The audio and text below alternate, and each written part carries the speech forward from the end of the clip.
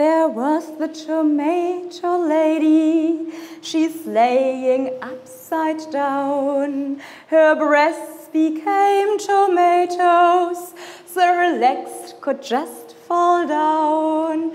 She was opening her belly, though that the tomato could come. The one last glory of the legs now, the human have to be overcome. There will be a transformations, les oreilles, die Ohren sind immer getrennt. Der Kopf ist im Dazwischen, das eigentlich schlimme Element. Regard, die Tomatenfrau leuchtet, she's shining in the Prothesenwald.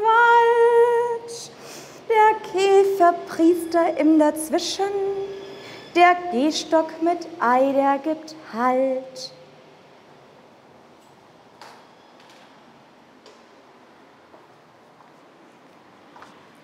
I work with prostheses because I see them as body widenings, so they shall open the body, like here open the belly, in order to integrate other bodies and other forms of being and living together.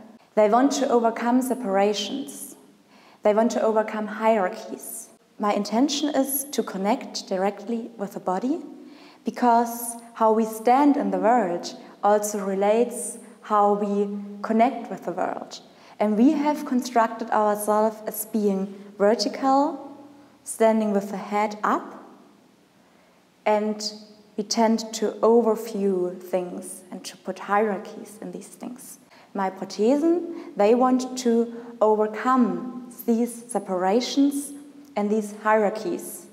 My prothesens want the human being also to fall and to overcome also the separations between healthy and ill and all these dualisms. And I think bodies are not natural, they are created, they are socially constructed.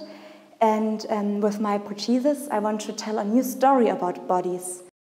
Performance is very, very central, so always it activates maybe the moments which are in the other works. And I really need the performance and the prothesis and all that in order to make these transformations, to really make them bodily.